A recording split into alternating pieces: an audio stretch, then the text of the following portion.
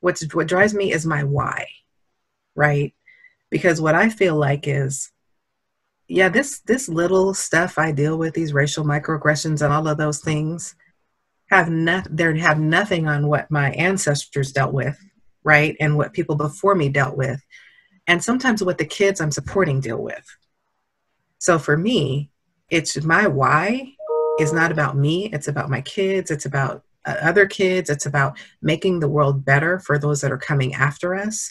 So my thing is, I can take it. My shoulders are big enough to be able to bear the burden of making things a little bit better. So I can take some of the nonsense that comes with it. And so my why is really what drives me. So why am I doing what I'm doing?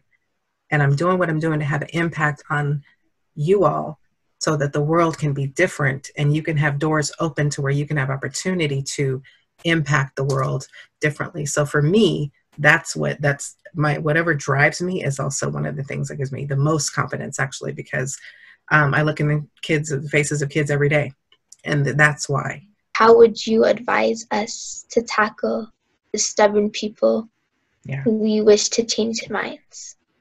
Yeah, so one of the things I found is people really don't react to things until they're personal. So until it impacts them directly, right? I mean, so one of the ways that I have been able to do this is it's with relationship.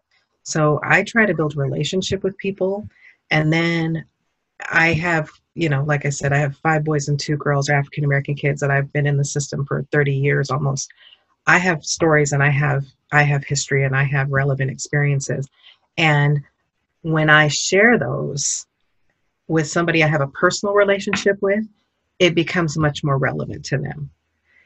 It's not the other. It's not, what you see in the news. It's not the othering, right? It's not, well, those people over there. It becomes very, very personal. And I bring in like students. I mean, so if it's up close and personal, I think that is huge.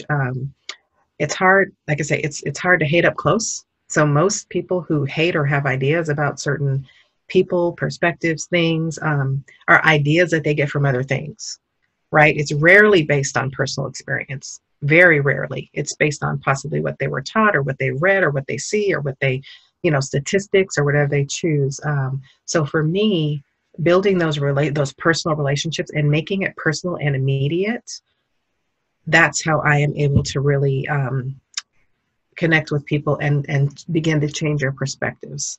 As leaders, we can face others with different opinions than us, and it can be hard for them to see our perspectives, especially when it comes to our parents. So what advice can you give us to help our parents to understand and be okay with our own opinions?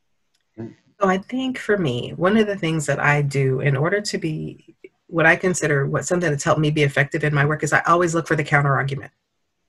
I have to know what the counter argument is to what I'm saying. So I have to know what the opposite position is. So if your parents have a position on something that differs from what you have, you got to know why. You got to do a little bit of research, right? Figure out what and I hate to say it like that with your parents, but you got to figure out your opposition and figure out where they're coming from, right? Because if you don't know why you believe what you believe, then it's going to be hard for you to counter that.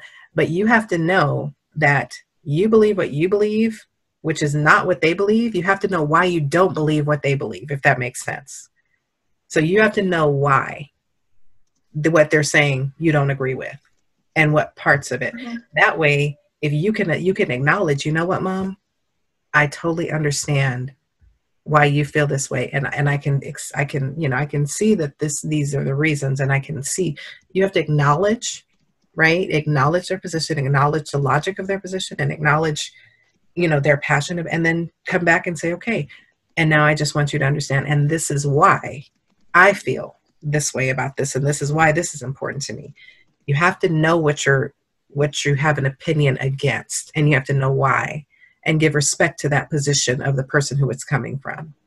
Does that make sense? Yeah, thank you. Yeah, I call it knowing the counter argument, because I do research on, I probably know more about white nationalists, and because I do in the racial equity work, I've researched all kinds of things about hate groups and and, anti-LGBTQ groups and all of those things, right? Because that's what I'm pushing against. But if I don't know what they're talking about, if I don't know their statistics, if I don't know their story, if I don't know their counter argument, then I'm not confident in mine. So I have to be prepared to know what they're going to say. It's like boxing, right? If you know what punch is coming, you can counter punch. If you don't know what punch is coming, you might get knocked out.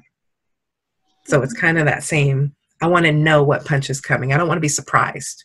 I don't want somebody to throw some information at me that I don't know what's coming, that I'm not familiar with, if it's something that I really feel passionate about.